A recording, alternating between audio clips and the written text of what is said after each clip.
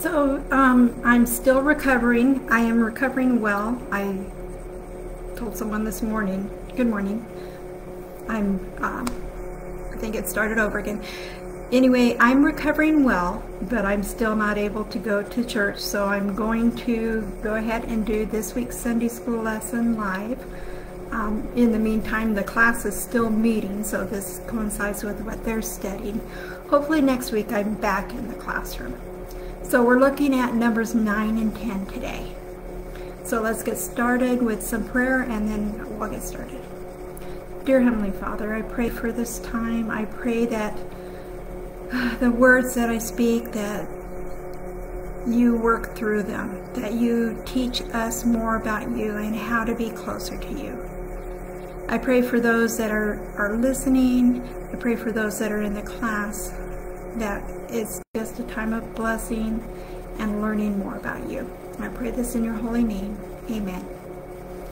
Okay, so Numbers chapter 9 verses 1 through 5 says, "And the Lord spoke to Moses in the wilderness of Sinai in the first month of the second year after they had come out of Egypt, the land of Egypt, saying, Let the people of Israel keep the Passover at its appointed time. On the 14th day of this month at twilight you shall keep it at its appointed time. According to all its statutes and all its rules you shall keep it." So Moses told the people of Israel that they should keep the Passover. And they kept the Passover in the first month, on the 14th day of the month at twilight in the wilderness of Sinai, according to all that the Lord commanded Moses. So the people of Israel did. So it's been a year since they've left Egypt. The first Passover was the last night in Egypt. It's a year later, time for the second Passover. This is probably a pretty emotional reminder for them. Their slavery in Egypt was still fresh in their minds.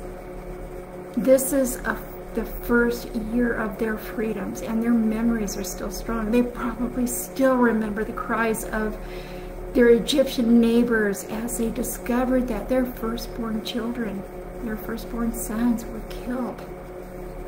They remember the stress of packing everything quickly and leaving Egypt. They remembered the terror of the Egyptians chasing them and the parting of the Red Sea. They remembered arriving at Mount Sinai and actually hearing the voice of God. God told them in Exodus 12 through 14 that they were to keep the Passover throughout their generations, and that they were to keep it in the same way as the original, year after year. Unfortunately, in chapter 14, we're going to run across a problem that causes them to stop celebrating the Passover or commemorating. After the second Passover, they're not going to celebrate Passover until Joshua chapter 5.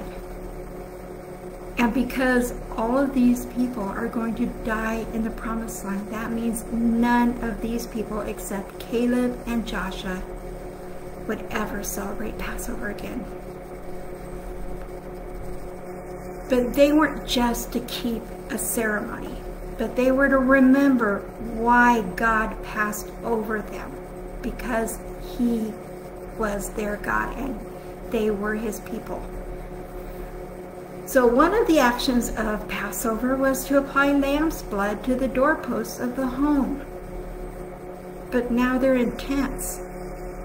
We don't get information on, do they put the blood on the tents or what do they do? We don't get that information.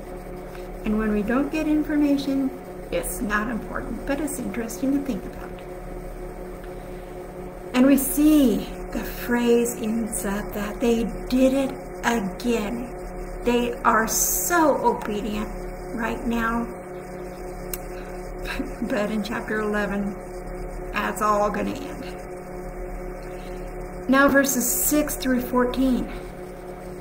"And there were certain men who were unclean through touching a dead body, so that they could not keep the Passover on that day. And they came before Moses and Aaron on that day. And these men said to him, We are unclean through touching a dead body? Why are we kept from bringing the Lord's offering at its appointed time among the people of Israel? And Moses said to them, Wait, that I may hear that what the Lord will command concerning you. The Lord spoke to Moses, saying, Speak to the people of Israel, saying, If any one of you or of your descendants is unclean through touching a dead body, or is on a long journey, he shall keep the Passover to the Lord. In the 2nd month, on the 14th day, at twilight, they shall keep it. They shall eat it with unleavened bread and bitter herbs. They shall leave none of it until the morning, nor break any of its bones. According to the statute for the Passover, they shall keep it. But if anyone who is clean and is not on a journey fails to keep the Passover, that person shall be cut off from his people, because he did not bring the Lord's offering at its appointed time. That man shall bear his sin. And if a stranger sojourns among you and would keep the Passover to the Lord, according to the statute of the Passover and according to his rule, he shall do so. You shall have one statute, both for the sojourner and for the native. So, this passage is about resolving two problems.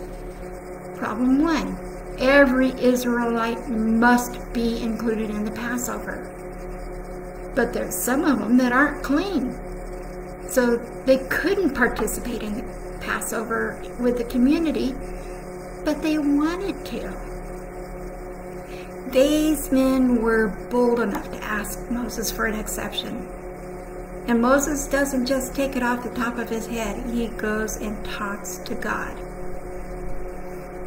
It wasn't good to keep people from celebrating Passover, especially those that really wanted to. But it was really bad to disrespect God's holiness by allowing those that were ceremonially unclean to participate.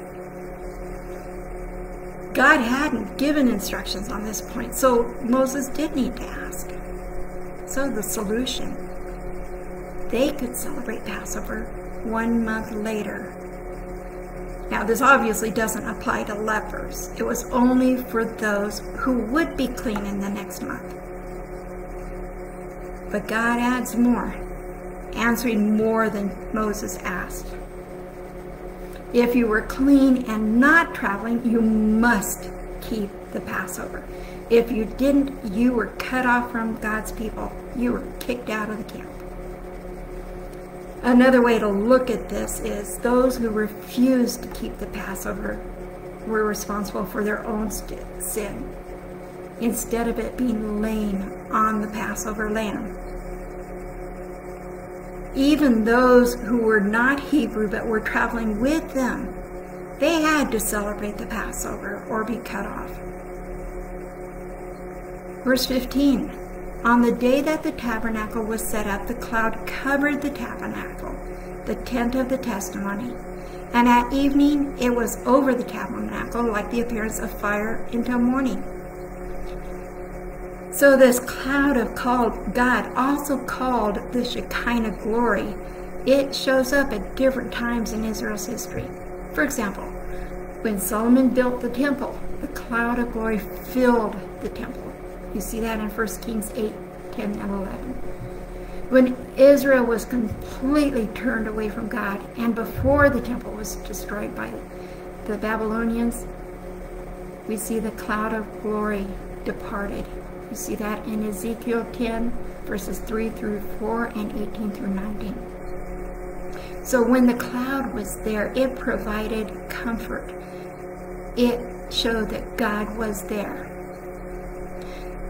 And the cloud provided shade in the hot sun, and at night it provided warmth because it was fire.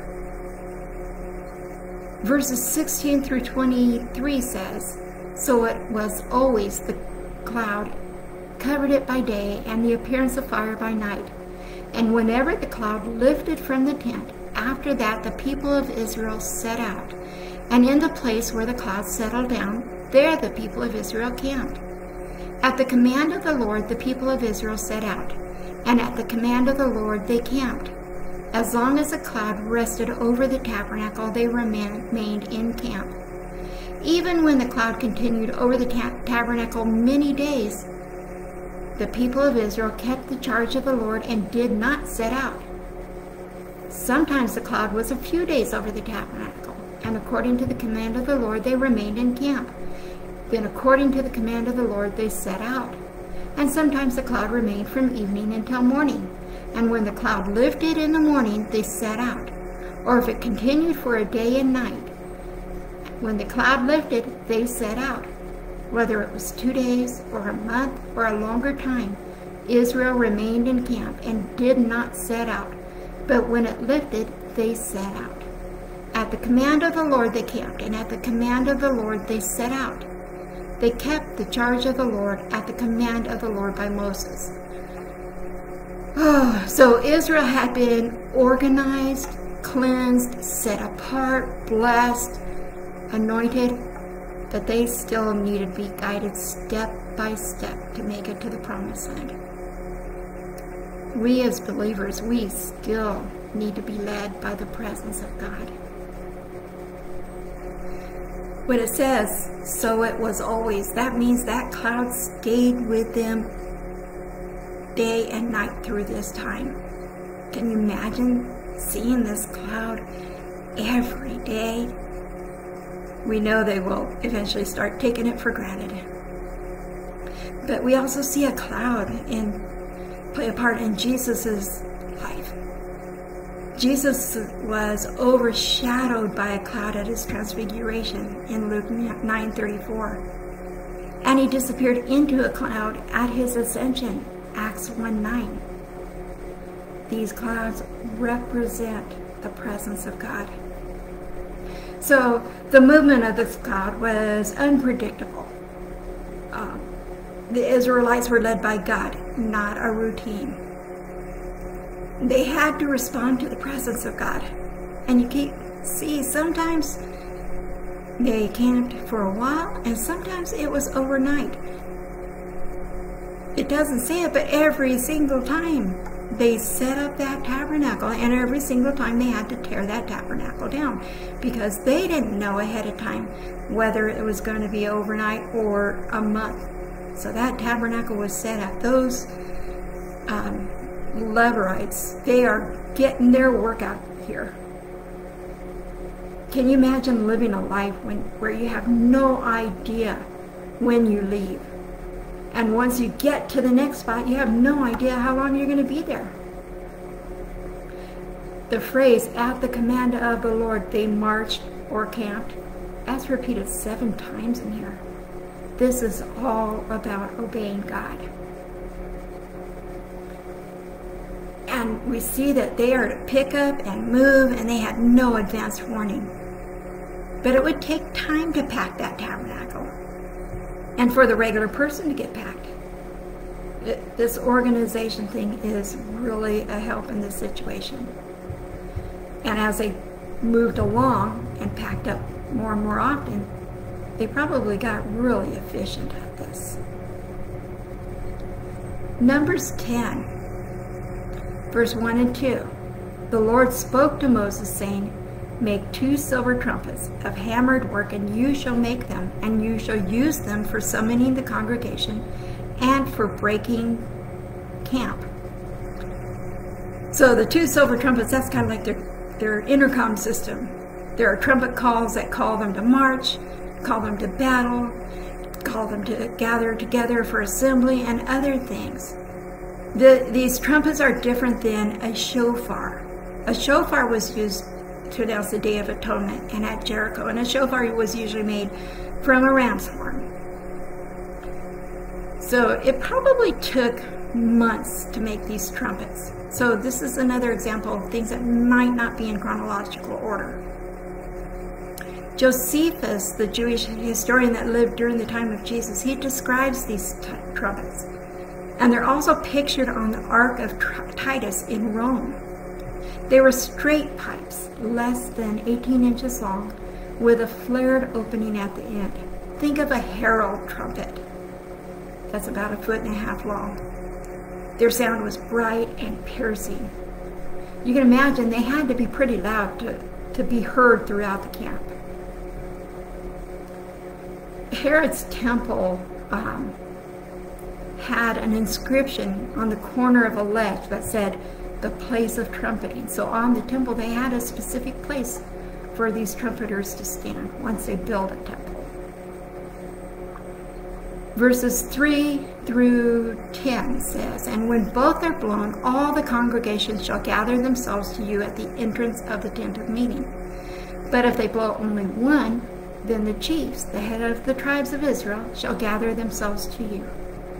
When you blow an alarm, the camps that are on the east side shall set out. And when you blow an alarm the second time, the camps that are on the south side shall set out. An alarm is to be blown whenever they are to set out.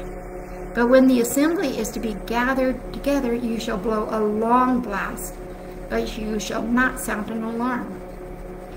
And the sons of Aaron, the priest, shall blow the trumpets. The trumpets shall be to you for a perpetual statute throughout your generations.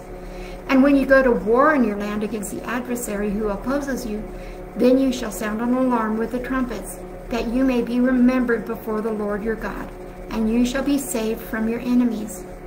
On the day of your gladness also, and at your appointed feast, and at the beginnings of your months, you shall blow the trumpets over your burnt offerings and over the sacrifices of your peace offerings. They shall be a reminder of you before your God. I am the Lord your God." So there's different trumpet blasts for what was needed. You blew both trumpets together when Israel needed to come, all of Israel needed to come to meet at the tent of meeting. If it was only one trumpet, only the leaders came to meet at the tent of meeting. There was a second kind of blast that said time to move out. There was another kind of blast, probably short staccato blast, that said it was time to prepare for battle. And then there would be another kind of blast, the beginning of feast days. God says he would hear these trumpets when it was warfare, and he would act on behalf of them. The statement says that the trumpets remind God to be with them in battle. Of course, God never needs a reminder. Maybe the idea is more of that the Israelites needed to be reminded who is leading them. And notice who's in the band. Aaron's sons, the priests. So these trumpets also tell them when to move. Of course, you can't move 2 million plus people all at the same time. So it was organized that they would go in a certain order. When it was time for you to go, you knew your blast. But it only talks about the eastern and the southern tribes. We don't see the western or northern tribes. But we can assume they had their own signals too. The trumpets were also used to celebrate coronations, victory celebrations, annual feasts. There's also reference in here to the beginnings of your months. They would blow the trumpet. This is a new moon celebration that signaled the beginning of a new month.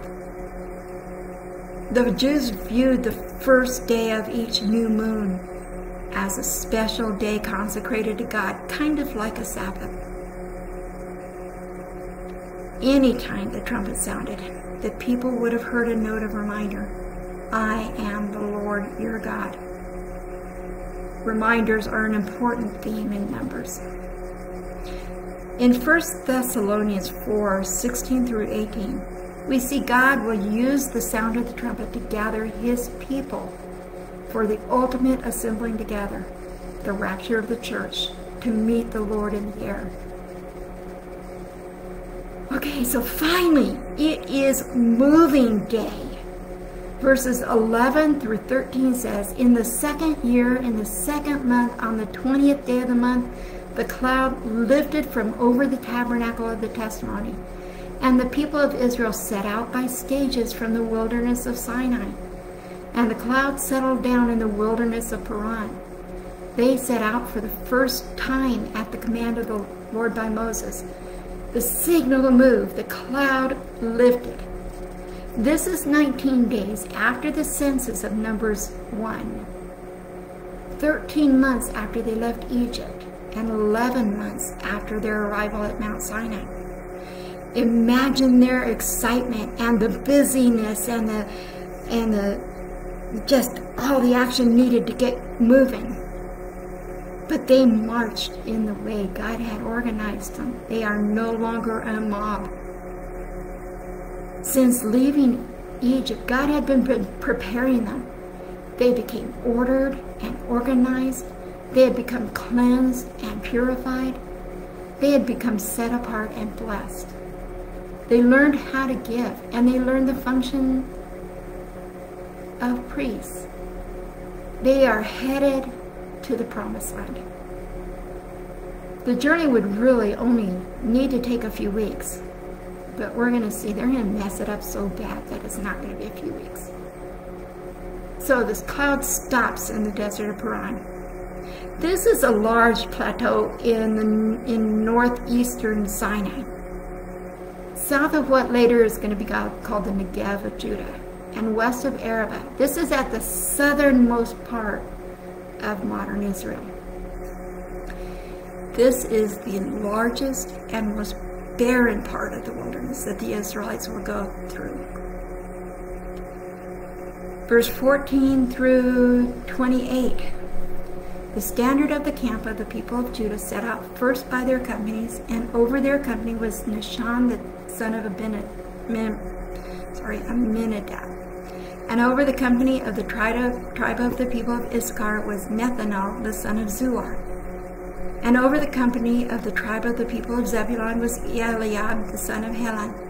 And when the tabernacle was taken down, the sons of Gershon and the sons of Merari, who carried the tabernacle, set out. And the standard of the camp was Reuben set out by their companies. And over their company was Eleazar the son of Shedeur. And over the company of the tribe of the people of Simeon was Shelemiel the son of Zerushadai. And over the company of the tribe of people of Gad was Eliasaph the son of Duel. Then the Kohath set out, carrying the holy things, and the tabernacle was set up before their arrival. And the standard of the camp of the people of Ephraim set out by their companies. And over their company was Elishama the son of Ahimadab. And over the company of the tribe of the people of Manasseh was Gamaliel the son of Pedahazur. And over the company of the tribe of the people of Benjamin was Abidan the son of Gideoni. Then the standard of the camp of the people of Dan, acting as the rear guard of all the camps, set out by their companies. And over their company was Ahiezer the son of Ammishaddai. And over the company of the tribe of the people of Asher was Pagiel the son of Okram. And over the company of the tribe of the people of Naphtali was Ahira the son of Enan. This was the order of march of the people of Israel by their commanders, and they did it. Isn't that a wonderful phrase? And they did it. So, some things to notice in here. This is the exact marching order that God had commanded. They took God's word seriously here. This is the first time that the tabernacle was taken apart and transported. Notice that the Gershonites and the Merarites go before the Kohathites. In fact, there's some other tribes that come between the Merarites and the Kohathites. This gives time for the Gershonites and the Merarites to get everything set up before the holy items get there. This is just the beginning. There's so many challenges of faith coming their way. Up to this point, they've been pretty consistent in their obedience, other than the golden calf thing. But they're headed to a time of disobedience and outright rebellion. Remember, because of this disobedience, none of these people are going to enter the promised land, other than Joshua and Caleb. Notice Dan's tribe is listed as the rear guard. As we talked about it before, caravans were most frequently attacked at the back. That was their weakest area. So having a strong rear guard helped protect them. Verse 29 through 32, and Moses said to Hobab, the son of Reuel the Midianite, Moses' father-in-law. We are setting out for the place of which the Lord said, I will give it to you. Come with us, and we will do good to you. For the Lord has promised good to Israel. But he said to him, I will not go. I will depart to my own land and to my kindred. And he said, Please do not leave us, for you know where we should camp in the wilderness, and you will serve as eyes for us. And if you do go with us, whatever good the Lord will do to us, the same will we do to you. So Reuel is just another name for Jethro. It's Moses' father-in-law. So this is the first time we've heard that Jethro had at least one son. In all the movies you see about Moses meeting the daughters of Jethro, we never see a son around. Where was Hobab all this time? We don't know. So Hobab must have been with him at Sinai, and Moses wants to keep it this way. Now this is probably again out of chronological order because it doesn't make sense for Moses to have this conversation as they're moving. They need this conversation before they move. Moses knows he needs help from wise men. When we need wisdom, God brings someone into our lives with that wisdom. But are we wise enough to go to them for counsel? Not always. Now, they didn't need Hobab for directions because the cloud's going to tell them which way to go. But Hobab, he knew that desert. He grew up in that desert. He knew where to find water, potential food, fuel, other things in the places where God was directing them to march in camp. But Hobab says, no, I'm going back to my own people, the Midianites. But Moses appeals to him to stay. He invites them to join them on God's path. That's something we need to do too. We need to invite others to come along with us on God's path. Moses doesn't take the initial no as an answer. So apparently, even though we don't hear the response, Hobab stays. We're going to see one of his descendants, Jael, who drove a tent peg through the temples of a sleeping general, Sisera, in Judges. Hobab probably becomes a worshiper of Jehovah. Verses 33 through 34. So they set out from the mount of the Lord 3 days' journey. And the ark of the covenant of the Lord went before them 3 days' journey to seek out a resting place for them. And the cloud of the Lord was over them by day, whenever they set out from the camp. Off they go, wherever the cloud leads them. And the ark of the covenant is in the lead. We know the rest of the holy items are carried in the middle, but they are led by the ark. God is leading this procession. If it stopped in a rough spot, they stopped. If they were told to leave a comfortable place, they left. So it takes 3 days to get to Paran. The average distance traveled by an army or a caravan was about 15 miles per day. So they probably traveled 40 to 45 miles on this first leg. But what do they do at night? Do they set up their tents and camp overnight? We aren't told here. We'll find out in chapter 11. So as they're traveling this 2 to 5 million person group, you have to wonder how long it took to get going and how long the line stretched. Could it be that if they were only traveling 1 day, that the front of the line reached before the back of the line even started? We don't know.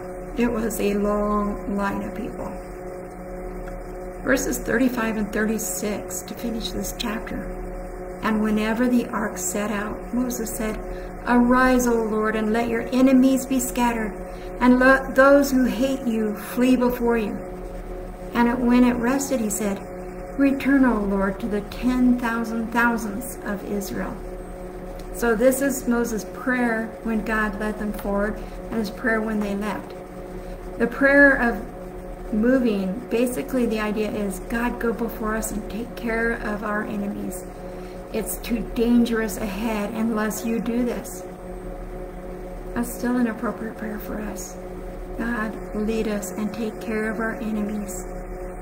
We need you to do this. So the prayer that said to stop is basically saying, here we camp, Lord, stay with us. So Dr. Thomas Constable says, the end of chapter 10 is the high point of the book of Numbers spiritually. Things are going to go downhill from here. So that is where we end on chapter 10. I'm not sure where the Sunday school class is going to end, so next week might be a little bit of a crossover, but I hope you join us next week. Thank you for being with me.